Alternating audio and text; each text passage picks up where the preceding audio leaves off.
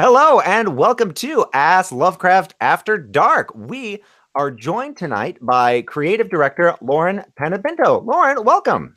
Hello, I'm excited to be here. Well, thank you so much for coming on. Lauren and I met through, I think we were both at Necronomicon 4 years ago, was it? Yeah, I've been to all of them, so Okay. yeah. Because I was friends with Mallory O'Mara, celebrated author Mallory O'Mara. And I think, yeah, just in the sort of the Brownian motion of the cons, we we got to know each other through the various just bouncing around and whatnot. I think, I yeah. recognize you because I had already seen Ask Lovecraft and thought it was Oh, hilarious. okay. Oh, that's fantastic. I never assume anyone is aware of this bizarre show that I do, so Now that's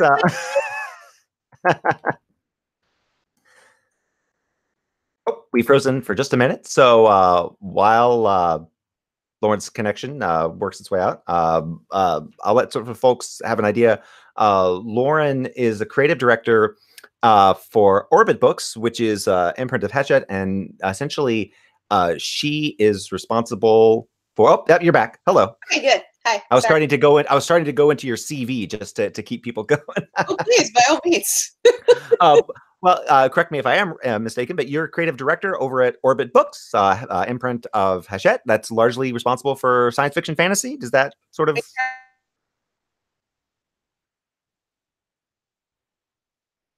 Oh dear, folks. The covers that we have here in my household are Anne Leckie's series, the ancillary series.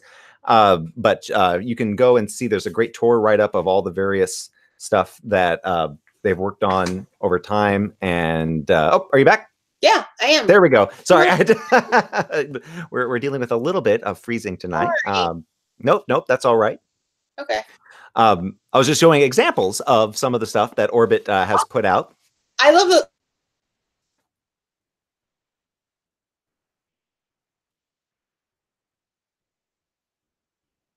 Oh dear. Okay. This is going to be an interesting, slightly one-sided conversation, at least until we work out these sort of technical kinks. But yeah, the work that she's done for Orbit, she's been there for over 10 years now, and you can just go and see if you go to laurenpanepinto.com. She's got a whole lot of stuff that she's done to show not only what she does as a creative director, which once her connection issues work out, she'll tell us about. But you can also see sort of the process of going through. There was a really fantastic write-up she did for one of her, for the Muddy Color sort of blog site of artists, where she goes through and sort of explains sort of step by step. Oh, hello. Hi. Oh, there we go. Hello, welcome back. I don't know what's happening. I don't know if it's my internet. Sorry. The Google gods giveth and the Google gods taketh away. Okay. Well, I'm gonna make your window much smaller, so hopefully that's fine.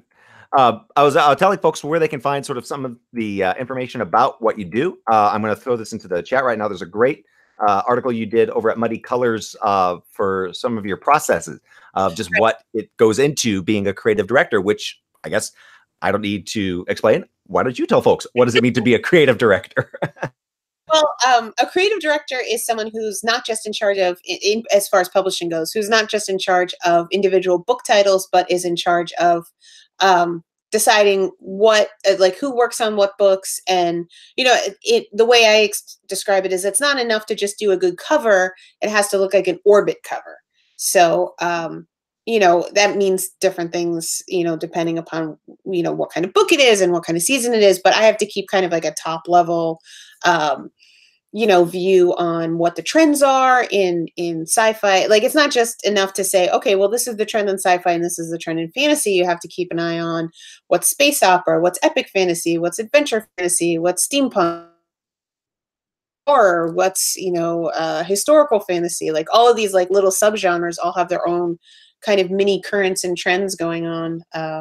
So I spent a lot of time on the internet and a lot of time at cons. And I'm always keeping tabs on artists who are developing and what they're doing. And, you know, not just in books, but what's going on in movies and what's going on in fashion, because that'll inform a lot of just pop culture trends and where that kind of stuff is going. So the editors, we work in seasons. So our season is 6 months long. So at the beginning of a season, the editors will have put together a list, and they start briefing all the titles on that list to me and my team. I have 2 designers that work with me, and it'll be like, this is our new epic fantasy from so and so, and it's like Game of Thrones crossed with Bob's Burgers, and you need to do a cover for it, and and so on and so on, and we have a cover meeting every week. So covers will be in different stages of the process as we go through that 6-month season. So some covers will be getting briefed, and I will be presenting ideas for directions of covers, like whether a cover is illustrated or it uses a photo or it's just a kind of a type design or designed in-house. And then we just go through the season, and hopefully by the end of 6 months, we have a whole season all done and beautiful, and we present that to sales, and then all the sales reps take those covers and start selling the books, and then we start all over. So I worked in book retail for a long time, so saw the kind of the other side of this, seeing books and covers coming in, and you definitely could see trends. You could see kind of relationships between, sort of there'd be this big, massive, sales, like, Game of Thrones would suddenly explode.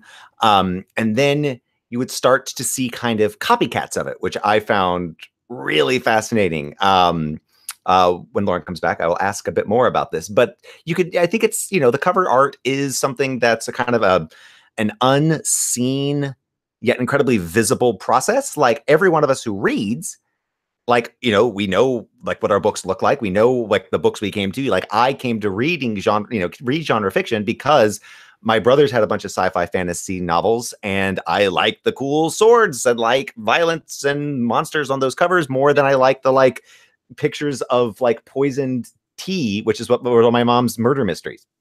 Poison tea. Right? Like, well, what I was talking about, I worked book retail for a long time and would see covers, like come and, sort of come and go. And you would sort of begin to see, okay, like when Twilight blew up, then we saw this whole range of kind of copycat Twilight, black with the red, font. It happened again with the E.L. James books. Mm-hmm. And I think Hunger Games, we saw a little bit of copycatting. Is there a specific term within the industry beyond just copycatting, or when like there is this sort of like explosion? There will be one cover that like changes a whole genre, and then the currents will come. I mean, it depends on the house that you're in each genre. Some houses are trying to push the envelope, some are kind of solidly in the middle of the fan base, and some are kind of lagging behind. So at Orbit, and props to my publisher for feeling this way, like we try to keep pushing the envelope design wise and publishing wise, as much as we can, and just kind of sometimes that means you get a little ahead of the audience, and there's definitely been covers that I've done that I like to think are too cool, but are maybe just a little weird. We have something called genre checkpoints in the industry, and I've realized that either like say for whatever given book, like if it's steampunk, the genre checkpoints would be gears and clockwork or something like that. And if you are gonna have the really standard genre checkpoints, then you can be a little more experimental on the art style or something like that. If you're not going to have really obvious genre checkpoints, then you do need to stay very close to an expected style for that genre. So you can kind of move forward in half steps, but you still have to leave like a trail of breadcrumbs for the fans to get to, or else you just, kind of do a weird thing and nobody gets it and it doesn't sell. And then there's no good for anybody.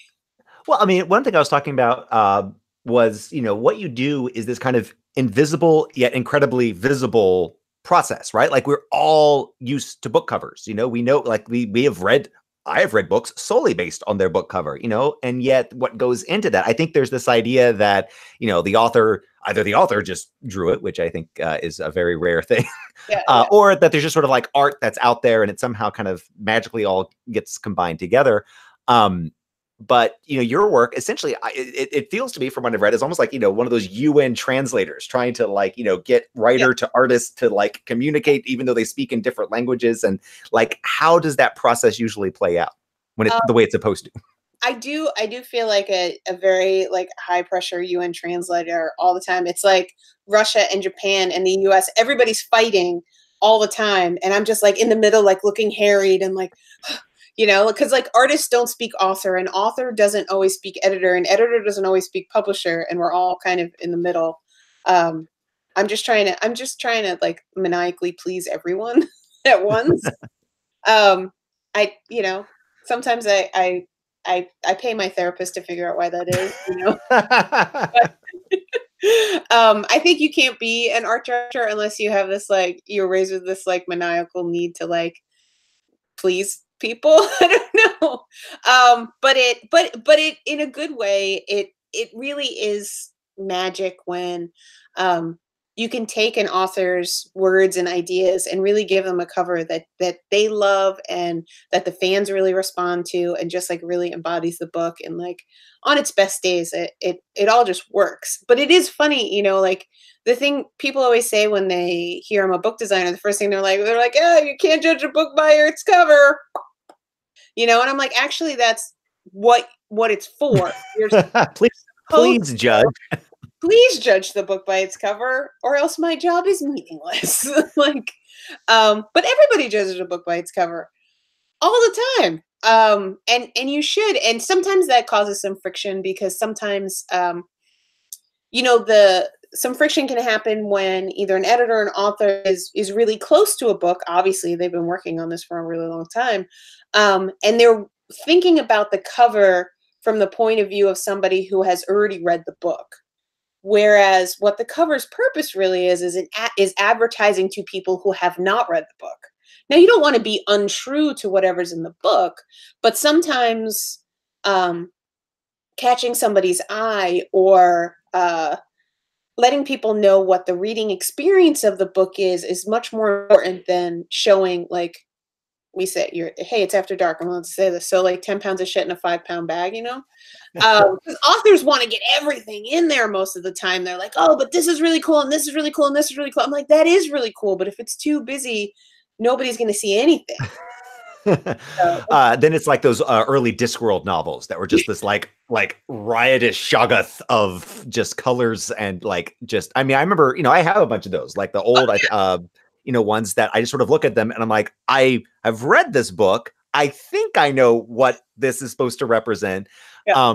But then you get the newer ones where it's just like blue with like one like sort of silhouette of a rose and I'm like.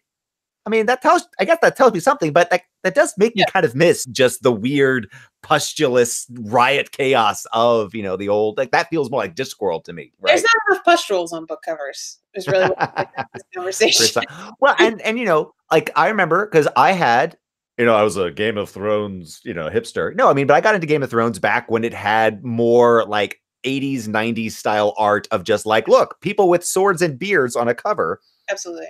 And then when it began to explode, 10, 15 years later, and you got the very simple, lion, embossed lion, embossed wolf, it looked more respectable, but it's interesting how the styles really, both not just genre, but almost time, right? Like when you see a book from the 70s, you're like, oh, hello.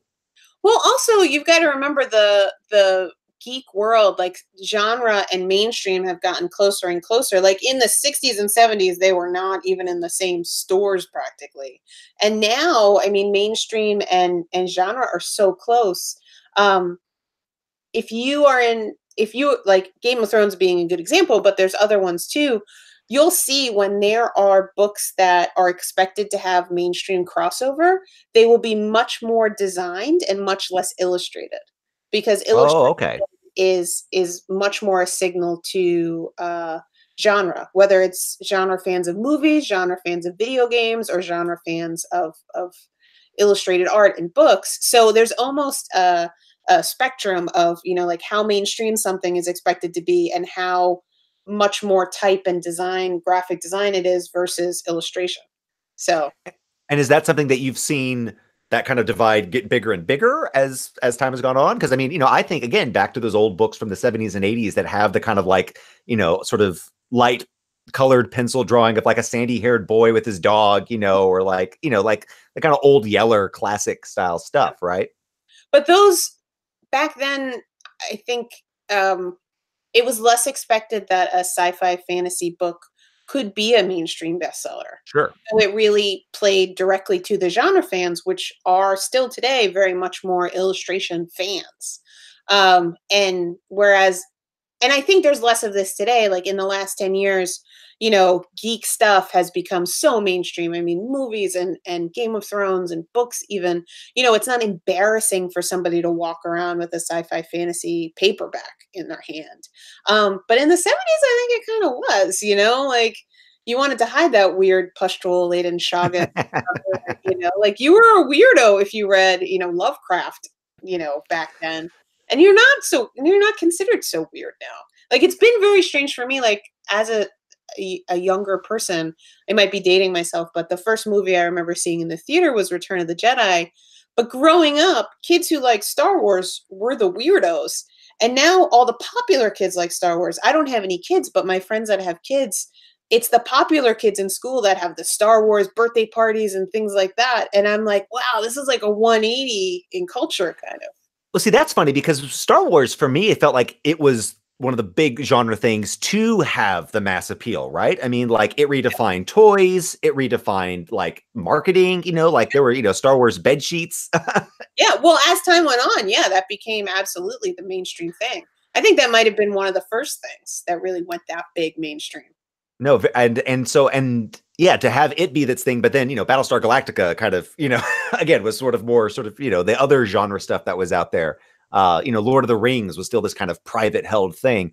And as someone who now is in the Lovecraft world, it's interesting to see that tension of kind of old school folks who have been loving Lovecraft for decades and have been part of it with kind of newer folks who know it because of like all the board games and the role-playing games and just like the fact that Lovecraft and Cthulhu have become like the sort of McDonald arches of weird horror, like no, but they're this it's a giant branding thing, right? I'm like if you want to say, hey, Eldritch horror is somewhere how involved with this, put a tentacle on it, right? Right. Which is interesting because you hear rumors, and I won't reveal like necessarily if I've seen art that should be NDA or not, but there are Lovecraft projects around and in the works where it's been specifically said, do not use tentacles because that's been too done. And if you go back to Lovecraft, like, yeah, there's tentacles, but we've lost the concept of this, so dreadful that your brain can't even see it, like what is, non-Euclidean geometry look like? That's like the nightmare for every Lovecraftian book designer ever. I will point out that my best friend, when he went to college, actually had a leg up in studying non-Euclidean geometry because we grew up in Nashville, and driving in Nashville teaches you like how to think outside of time and space. So awesome. Well, you do have parallel lines that intersect. I'm just saying, there's ways to demonstrate it. It just is, not where you would find. Right. And, it's interesting you're talking about, the sort of the intersection of kind of the geek sphere with the mainstream, because you spent time in a comic book show, right? Didn't you like work for, selling comics for a while? How did that prepare you for this? Well, there was a comic book store, Jim Hanley's Universe in Staten Island. I went to high school in Staten Island, New York. And I had the joy, probably the terror of my mother. My school, the public bus that I took to school, between the bus stop and my school was the comic book store. So once I started high school, I was just in there so much. I mean, I had been there earlier, but I was just in there so much, like, oh, I'll meet the next bus. Oh, there's another bus in 10 minutes, that Jim Hanley himself finally, after a while, I think by the end of freshman year, was like, do you just want to work here?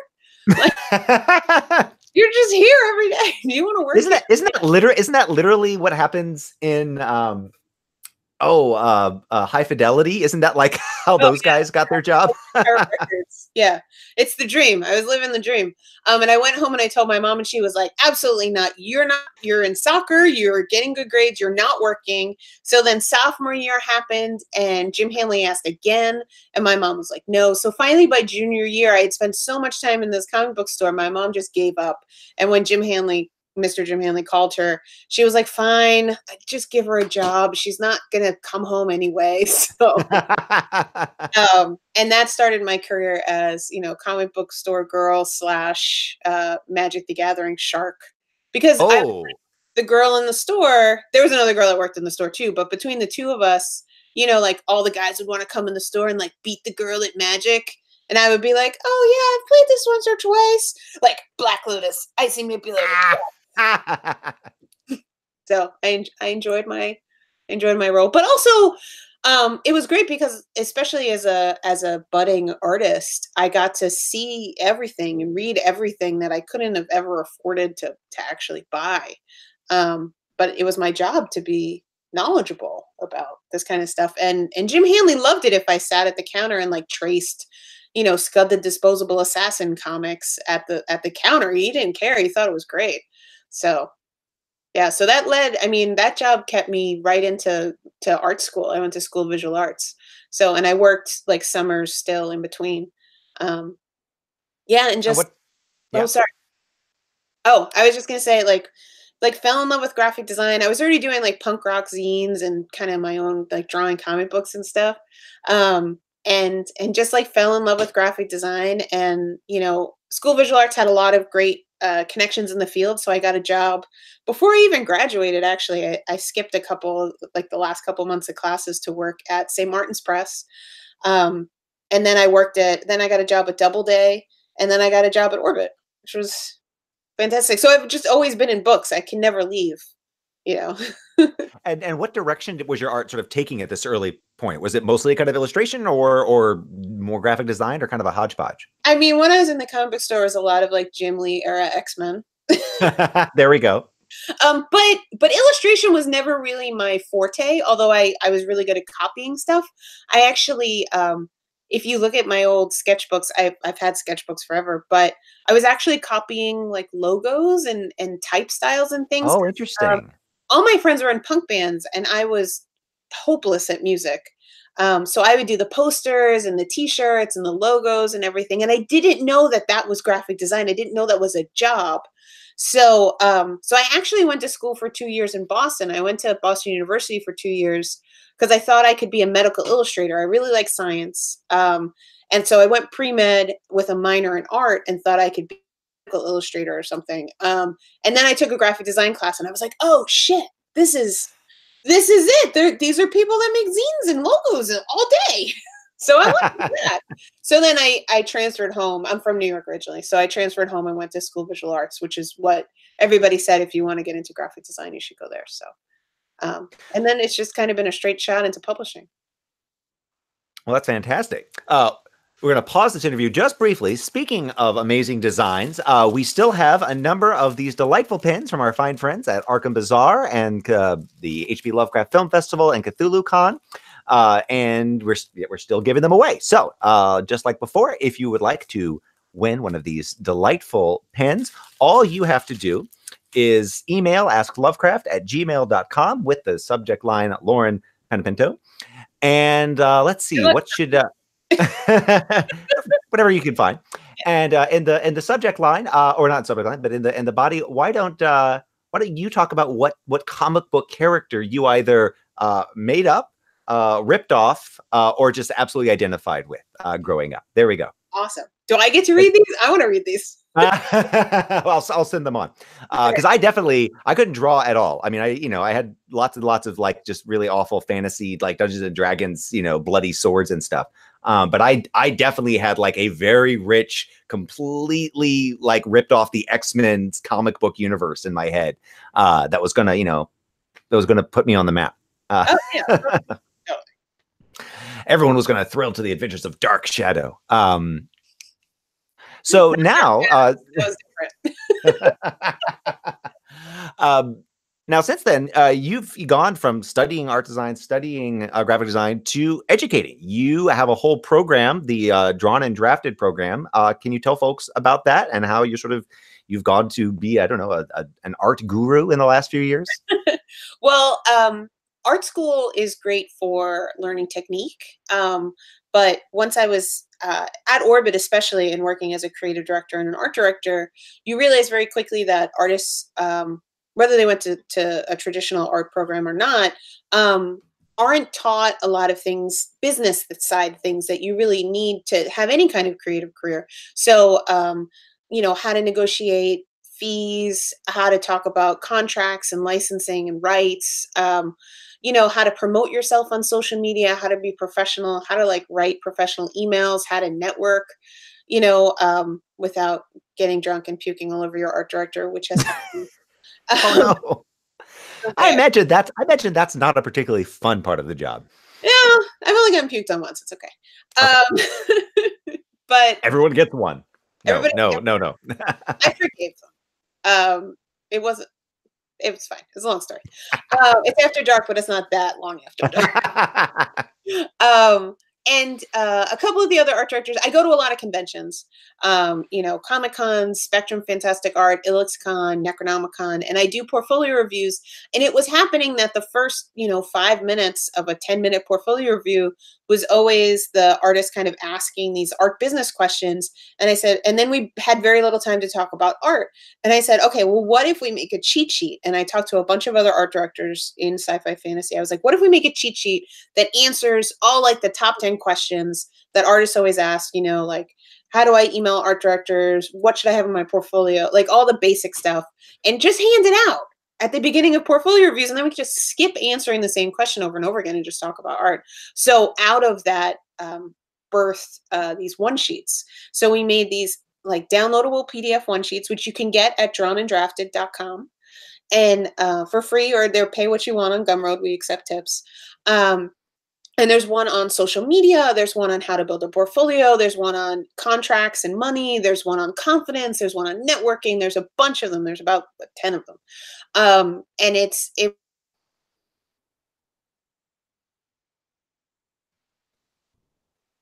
Oh, we have another frozen outro.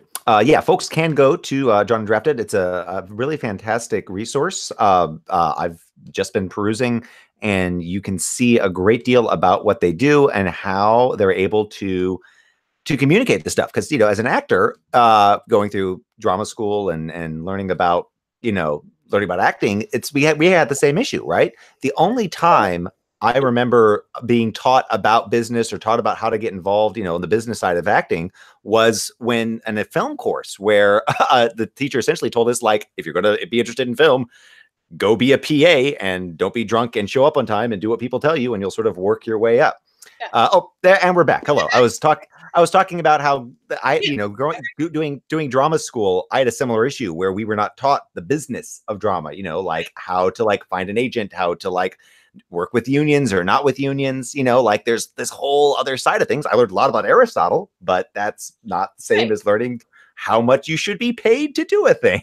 And technique is really important, but yeah, like I said, it's a failing in most art schools that you're not, and a lot of creative schools, not just art, that you don't learn enough about, how to write a contract, how to keep yourself from getting screwed over, So what ended up happening was these one sheets got so popular that conventions started asking us to do seminars that were explanations of the one sheets. So we would do art business boot camps, we call them, at conventions. And then people who couldn't get to the conventions were hearing about these sessions, and then they were very upset that they couldn't get to them.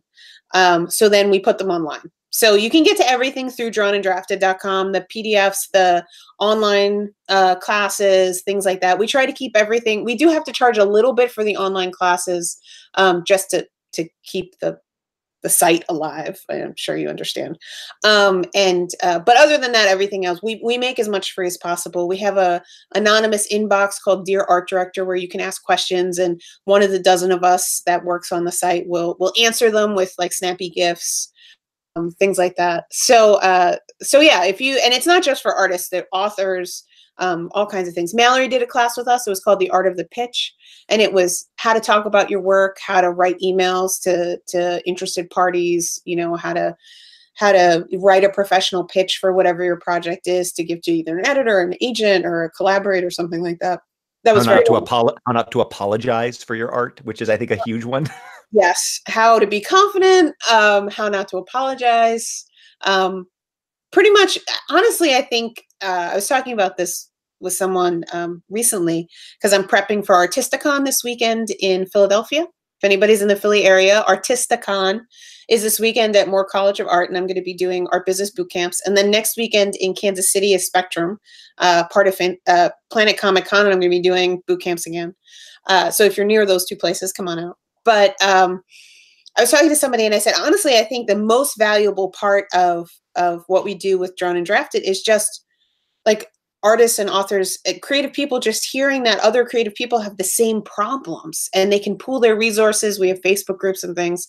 You just answer each other's questions and pool resources and realize it doesn't have to be so you don't have to feel so lonely or like feel embarrassed to ask the questions that everybody asks, or like a lot of mental health stuff comes up, and how do you deal with anxiety and stay creative, how do you deal with depression and keep creating, things like that. So yeah, it's been interesting to run that side of things. It also, as much as I love the orbit work, a lot of my job is mentoring artists as they come up through the ranks, and so, that kind of supports my orbit work as much as orbit supports that. And are you finding as this process goes along, the questions are changing, or is it still a lot of the same 10 questions again and again and again? Well, I think now that there's so much documentation about those questions that everybody has, people are reading those and then asking better, more developed versions of those questions or deeper versions of those questions. So I feel like now that we're actually documenting all of this knowledge online, the questions are actually getting much more interesting and important and deeper. So I think fantastic. Yeah, I think that's great. And so you mentioned how you've got Artisticon coming up. What else can folks look forward to that's coming out? Oh boy, Artisticon's coming up and Spectrum is coming up. I haven't figured out all of the cons that I'm doing, but I always do IllexCon in Philadelphia, in Reading, Pennsylvania, not Philadelphia, Pennsylvania, at the end of the year, usually the weekend before Halloween. So I'm always at that. And then I'm kind of always floating around a little bit. I didn't think that I'm going to Gen Con this year, but I may end up there. Sometimes it's hard to stay away when you get offers from places to come and like do portfolio reviews, like come and hang out and, with all the gamers and do portfolio reviews, like, oh, twist my arm. Now, what's involved with the portfolio reviews? So what usually happens at a portfolio review is it's like 10 or 15-minute timed slots, and someone comes in, and it can be like all levels kind of come in. Sometimes it's very professional artists that just haven't met you in person before, and they want to meet you and hopefully get some work from you. A lot of times it's students or new artists like a year or two out, and it takes a long time to develop that self-awareness of exactly what you need to work on in your art. So sometimes it's just really helpful to hear from an art director, like, you need to work on your anatomy some more, or like your little work, hey, get this Andrew Loomis book, it's all about composition and thumbnails, that would really help you. Or sometimes, a lot of times, artists don't know where their art is going to fit. So it seems silly to from the outside if you're not an artist, but sometimes you're making art and you don't know if it looks like a book cover or if it looks like a gaming piece, and you just need a professional opinion. Like, a lot of times people come to me and I'm like, well, your work, I know you're coming to talk to me as a book cover designer, but your work looks more like Dungeons and Dragons or Magic the Gathering, so you should go talk to this art director or this art director. So it's kind of like routing people a lot of the times. It's kind of like speed dating, honestly. Professional speed dating? Yeah, because you sit down and within like 10 seconds, you're trying to gauge like where this person is at, like what they're looking for and how to help them. And then you've got like 8 minutes left. Now, were you ever on the other side of that line, or have you always been lucky to sort of be the reviewer? Oh, yeah, absolutely. I think I like to think that I'm nicer than some of the portfolio reviews that I had. Oh no. The design world can be slightly meaner than the illustration world, so I had some rough portfolio reviews coming up. I definitely had an art director from like Rolling Stone completely shit over my portfolio like senior year of college, and I still cringe to think about that, which makes me, I think, a really nice portfolio reviewer. Like I'm very, I feel like my maternal side comes out in portfolio reviews. I'm like, oh honey, it's gonna be okay, you know. You're providing very specific therapy.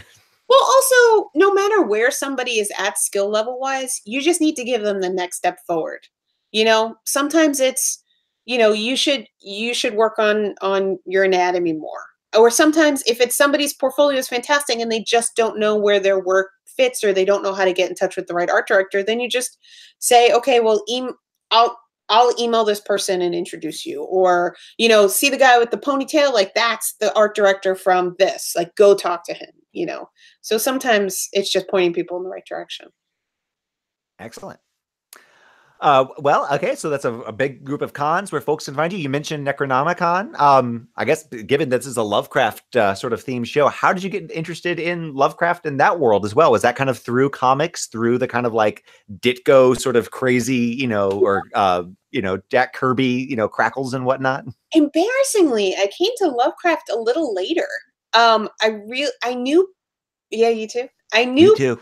I knew Edgar Allan Poe, and I knew Anne Rice, and like Stephen King, and I didn't really know much in between.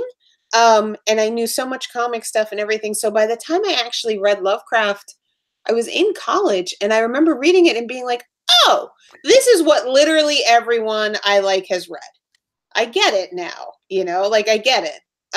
So it was a little embarrassing. I think somebody I also worked at a comic book store in Boston for a few years when I was up there. And I think somebody at the comic book store was like, "You don't know who Lovecraft is?" And I was in New England at this point, and they were like, "Get ye to Providence," you know? And but I filled in the blanks very quickly. Well, for me, I knew him through gaming. Like I knew him through Call of Cthulhu and like Illuminati, and just the name Cthulhu was just out there. But I didn't read him until even later than you, until my late 20s. Really, until a friend asked me to play Lovecraft was when I was like, oh, okay, sure, I'll do this. Yeah. I'll find out about this guy. And that's an interesting thing, right? I mean, you talk about being into comics in high school, right? And being in, like there's things about the genres and the fandoms and the loves we develop as teenagers that's very different from the stuff we discover in our 20s or 30s or 40s, Absolutely, yeah. And yeah, I feel like I'm less defensive about a lot of stuff in Lovecraftiana, despite the fact that I like pretend to be him. I was gonna say you literally embody the good parts. There's some shady parts. Well, and that's a huge thing, right? Like that's something that's I didn't realize until I sort of was invited into the Lovecraft world, just how contentious his racial views are, and even his conversations around some of the more like shadier side of things. I've been cosplaying as a monster.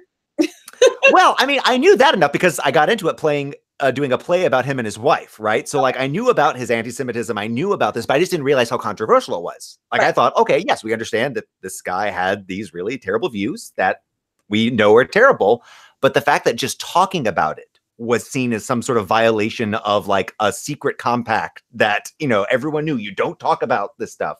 Well, that's not the case anymore. But it still comes up, right? Like anytime I see an article about Lovecraft and race, I'll see 800 comments about man of his time, OUSJW. Like, why do you have to keep bringing this up? And I feel like this stuff is going to come up because people are going to keep reading Lovecraft. Like we won't. Like we won't stop talking about this because we all agree. We'll stop talking about this if no one cares about him anymore. Right. But also, I mean, we are still, although great strides have been made in representation in genre, there's still a very far way to go. I mean, you're talking to a woman who has gotten death threats because of book covers she has designed for my female authors and my Black authors, because people, like those very covers that you showed, the Ann Leckie covers, these excellent covers. I got death threats about because those covers didn't warn people that they were feminist. So people felt that, not that the book is feminist, but I guess they didn't see Anne on the cover. I don't know. They were alarmed that that there was going to be like playing with gender ideas. yes. So, and I don't want to spoil it for anybody, but gender comes up as a interesting concept in those books. And but again, I wouldn't call those books feminist at all, by the definition of feminist. But people wanted to return the books because the cover tricked them into thinking it was a normal sci-fi fantasy book, and they were not happy with me for tricking them into buying a space book. But it is a space, like, so we're no, it's there's that interesting like subversive line in science fiction, right? Like it's meant to be pushing the boundaries, it's meant to be making people think about things, but then it's also very conservative, right? It's like the genre of Heinlein and the genre of like, you know, Clarke and folks who, you know, had very, you know, very advanced views maybe about technology, but socially, you know, like Arthur C. Clarke is talking about like we can't have women on in zero G because their bosoms will distract all the other officers. It's like, oh, that's awkward.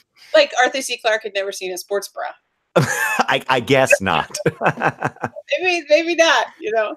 But right, like there is that interesting like we expect this to be like out of this world and pushing the boundaries, but not in ways that actually make me uncomfortable. Right. Well, because I think part of it is how many of us ended up as geeks because it was our safe space. Like we felt, maybe I'm just speaking for myself, but we were bullied for things. We were made to feel weird about things that we liked. You know, we considered ourselves not normal or outsiders in some way. So I think people who already consider themselves outsiders and find their space are extra super protective of that.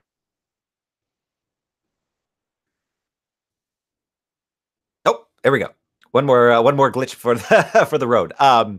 Yeah, I think what Lauren's talking about that sense of feeling like the space no longer belongs to you or it's being attacked, you know, and I've definitely seen this in the Lovecraft world. You know, people think talking about Lovecraft and his views is not only an attack on Lovecraft, but an attack on them.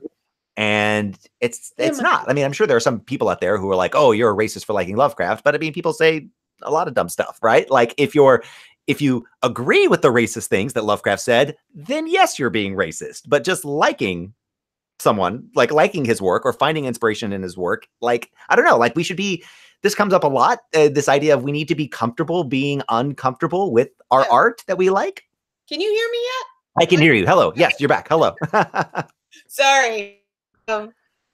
Right. So, yeah, I think when that safe space feels threatened, I think it's extra alarming to folks. But again, I mean, like, how can you be a fan of Octavia Butler and not, you know, be empathetic? But also, I mean, even some of the creators, I mean, Ender's Game is one of my favorite books of all time, yet Orson Scott Card is kind of a problematic person. Yeah. You know, it's very hard to because we have conversations about that all the time, you know, at work, but both in the art community.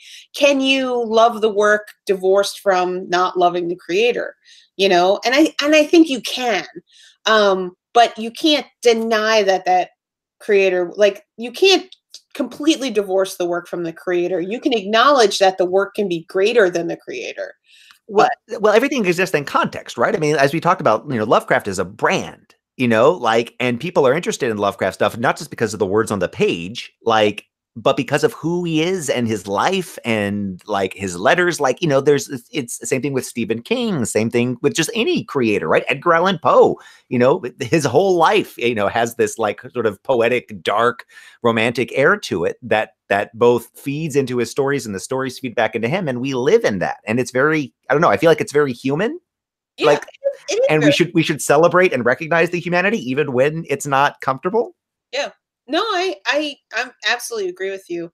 I think, you know, I think it's sad that anybody who has ever been bullied or felt like an outsider would then turn around and bully or make other people feel like an outsider in the same way. And I just, you know, I hope that, you know, I've seen trolls turn around, and I've had trolls apologize to me, that that, you know, really kind of hated me until they actually listened to kind of what I was saying sometimes.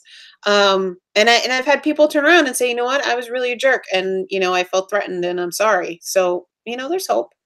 Um, You wrote a really great article for Muddy Colors just last month, all about cultural appropriation. Can you kind of talk about what prompted that and sort of what the response to that has been? Because I really appreciated that.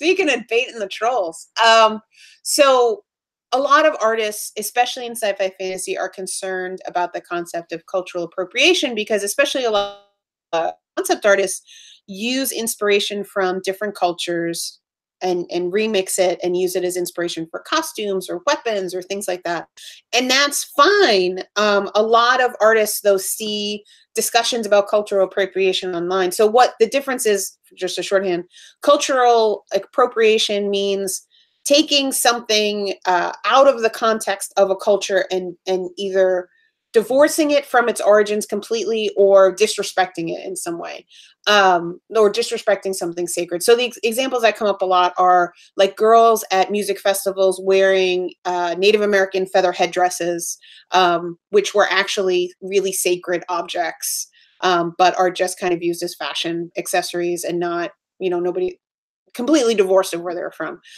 Or, you know, white celebrities wearing their hair in cornrows or African American styles, and them being able to do that and being lauded for being edgy, while African American girls are sent home from school because they're not allowed to have natural hairstyles. So that's where appropriation comes in. Cultural exchange is when you respect another culture and use their influences back and forth, and that's fine. And I think most artists fall on the side of cultural exchange and not appropriation. But it's just good to do your research. That's pretty much all the article said. It was do your research, respect where the context that these things are coming from, and that's it. And all artists should want to do visual research anyway. So it wasn't saying anything groundbreaking, but because I said the words cultural appropriation, I got a ton of trolls chasing me because I was being political and how dare you say this and how dare you say that. And I was very careful to have zero politics in that article. And Dan Dos Santos, who runs Muddy Colors, also went through my article and was like, this one's going to be a hot topic. Let's make sure there's nothing controversial in here. But, you know, people, the people that trolled me on that article, like the very first comment was a troll, like insulting my intelligence and telling me I had too much free time. Like those people weren't even reading the article. They just saw the title, that it was an article about cultural appropriation, skipped all the way to the comments and like let loose. If anybody actually read the article, there was nothing political in it at all. It was just saying like, do your research, you know, that's it. So, but you know, people hate a green-haired liberal girl. So. Fair enough. Yeah. Oof. Well, thank you very much. Thank you for both writing that and being able to talk about that. Because I think the more we're able to talk about this stuff, the better. I don't know. Like, I think the conversation is important. And I don't want artists to feel like I don't want a white artist to feel like they can't illustrate a black person. I don't want, you know, a black artist to think they can't illustrate a Mexican person, you know, or their culture or whatever. It, you know, like I don't want artists to feel like they shouldn't do something because it's not their culture. Art's going to get really narrow if we're only allowed to write about what we know, paint what we know, things like that. So I just wanted to put a lot of people's minds at ease, you know, with the point of view of just definitions of what it was and what it wasn't. With, you know, and I'm acknowledging my privilege too. I'm a white, able-bodied woman, you know, so I link to a lot of resources from voices within different communities and different ethnicities and their views on what cultural appropriation is and not. well, fantastic. Well, thank you so much, Lauren, for coming on the show. If folks want to learn more about you, more about your work, where are some of the best places they can go? Well, if you're interested in Orbit and my work there, it's orbitbooks.net.